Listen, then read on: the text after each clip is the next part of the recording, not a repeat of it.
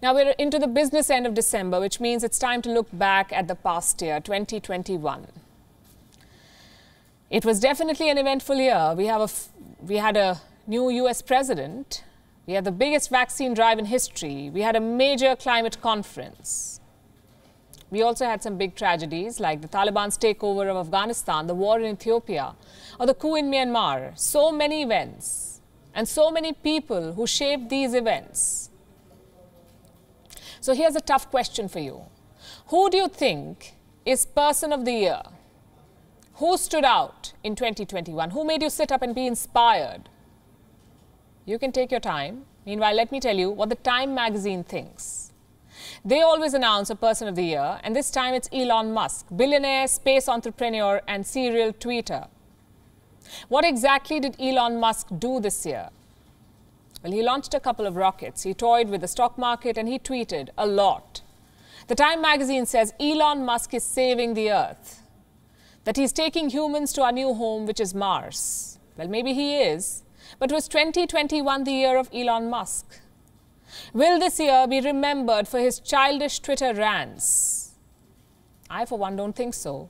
Because while Time was swooning over Tesla and SpaceX, the rest of the world was slightly distracted. Something about a pandemic and the death of thousands of people. I'm not saying that Elon Musk is undeserving. His vision is certainly inspiring, but there is a time and place for his vision, and 2021 was neither the time nor the place. So who should be Person of the Year instead? According to you.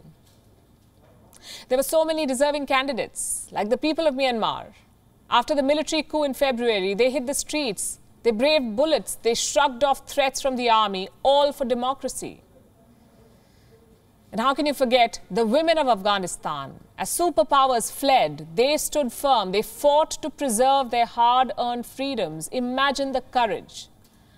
The same Taliban once shut them in their homes. They were publicly flogged, they were denied jobs and education, but none of it deterred these women.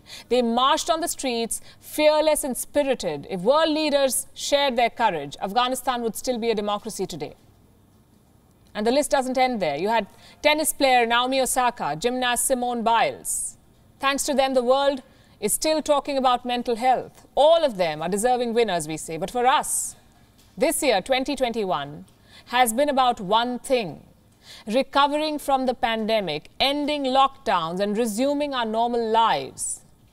To some extent, we have been able to do that, which is why our Person of the Year are vaccinators. The millions of health workers who spent the last year immunizing us, their dedication and hard work was unparalleled.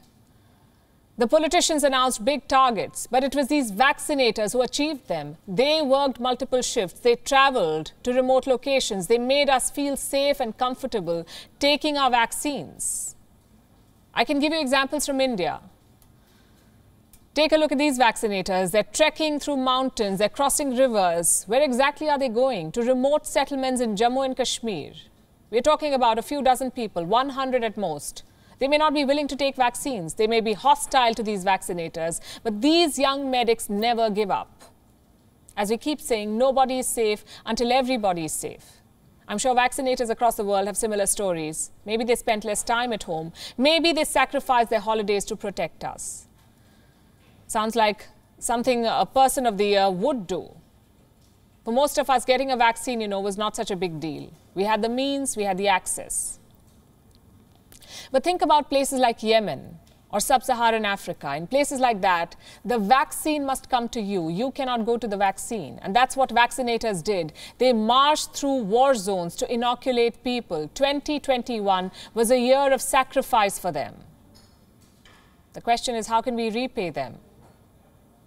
For starters, fight vaccine hesitancy. Do your research and get that shot. And secondly, wear your mask. Don't let this virus mutate and spread, because if it does, we will need more boosters. And more boosters means more work for vaccinators. Well, you may or may not agree with our pick for Person of the Year, but our logic is quite simple. You don't need to dream of Mars to make a difference on Earth. You don't need to always launch satellites or play with the stock market. Sometimes a 5-second injection is much more important. WION is now available in your country. Download the app now and get all the news on the move.